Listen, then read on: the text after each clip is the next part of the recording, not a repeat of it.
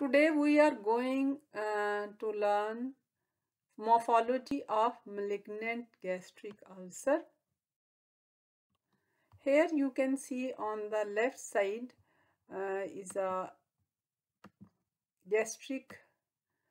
This is lower end of the esophagus. Here is the body of the stomach, and this one is the antrum, or the portion which is attached to the duodenum. Here is the histology of normal gastric mucosa. It consists of surface epithelium, the pits, and mucosal glands, and in between stroma. Now, usually the patient with gastric carcinoma, the presenting symptoms are non-specific, but usually patient is of older age group and there is history of marked weight loss and abdominal pain. And here you can see a specimen which show a large defect. The margins are heaped up, rounded, and there is necrosis and hemorrhage in the center. And here you see the redness and small nodularity surrounding this defect. So heaped up margins, that these are rounded, elevated, and there is necrotic base. So we can label two morphological features: heaped up margins, they are rounded, they are beaded, and necrotic base. Malignant gastric ulcer, usually there is effacement of the mucosal folds. Mucosal folds gets flattened. Then usually malignant gastric ulcer occurs along the greater curvature of the stomach. Their margins are irregular and necrotic slough in the floor.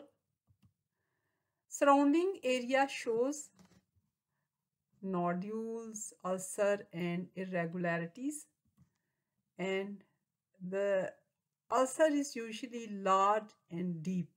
These are the features of malignant gastric ulcer. And when you see microscopic biopsy under microscope, here you can see loss of normal architecture, because there is no surface epithelium, there is no mucosal pits and no mucosal glands. As we have seen, the normal architecture was like this. So first identification point is loss of normal architecture. Then you can appreciate pleomorphism. There are cells with high NC ratio and darker chromatin. These are the cells which show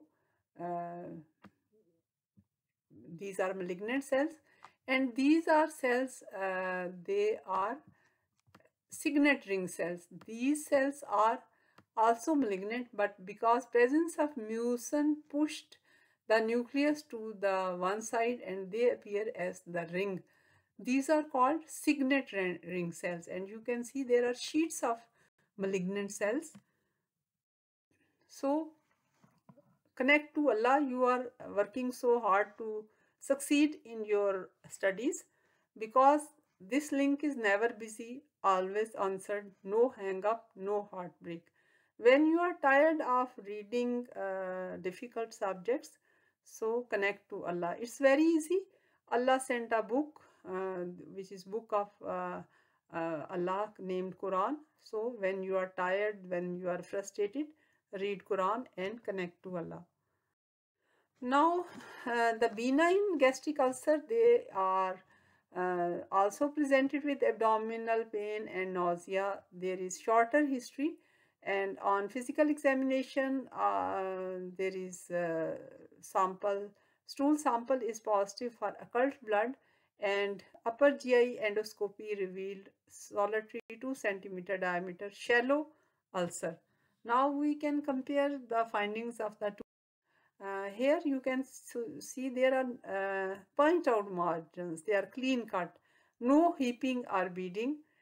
Ulcer is shallow and there is clean base, or there is base show granulation tissue.